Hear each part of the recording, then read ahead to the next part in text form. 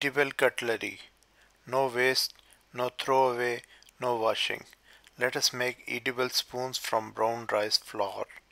This flour is mixed with little water. You can add salt or sugar in it for taste. Take the dough like this, roll down and use the spoon cutter like this. Press it to cut the spoon from it.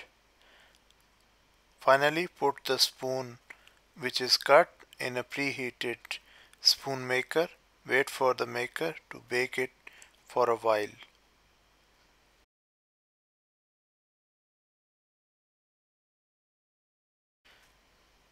Finally, the edible spoons are ready. This is maize flour spoons,